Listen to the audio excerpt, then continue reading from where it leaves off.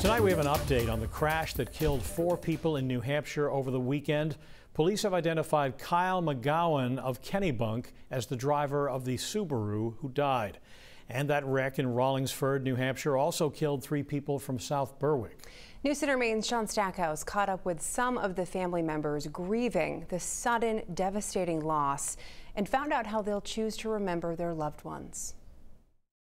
3 victims in Sunday's crash are from here in South Berwick. I spoke with Gavin Sorge Jr, who told me about the loved ones he lost in the crash. His son, Gavin Sorge Jr., Gavin's partner, Sean Kamszik, and his father-in-law, Pete Ronchi, were killed in the crash. Sorge Sr. says the 3 of them absolutely loved life. He says Sorge Jr. loved art and theater and was very active in local projects.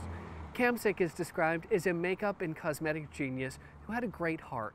Sorge Sr. says Ronchi was very close with the 2 of them and was a very active and loving grandfather. We also spoke with Shannon Bowser, the director of the Museum of New Art Portsmouth, where Gavin Sorge Jr. worked. She told me about how he'll be missed by the community. He would made it a point to, learn about the artist, approach the visitors, give them some information, but in a really positive way. He was always smiling. He was always happy and willing. He fully participated in life. He really fully participated in life, and in a really gentle way. It was so nice.